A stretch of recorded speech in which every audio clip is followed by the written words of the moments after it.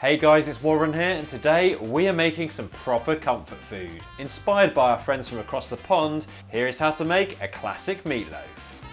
And this recipe is enough to serve 8 people. To begin with, take an onion, slice the ends off, slice in half and peel, then take 2 peeled garlic cloves. Also take a handful of washed parsley, then finely chop these ingredients using either a mini food processor or a sharp knife.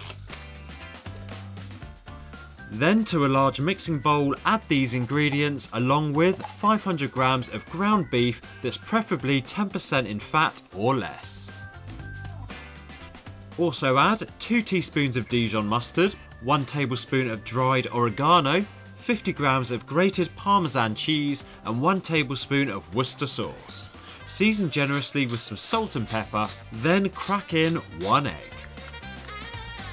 And now it's time to mix all these ingredients together. Now you can use a wooden spoon, but for best results it's best to use clean hands to make sure all the ingredients are thoroughly combined.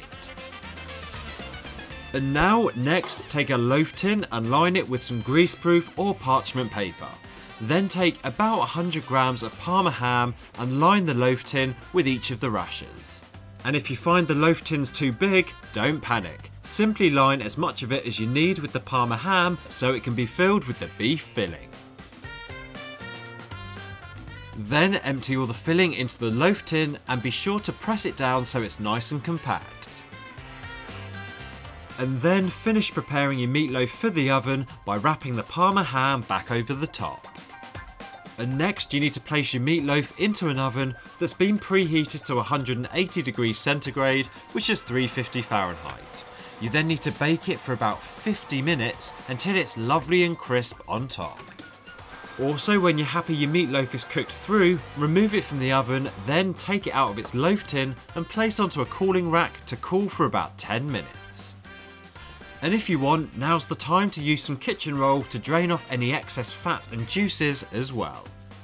And then after the cooling time, simply slice your meatloaf into 8 pieces and then it's ready to serve.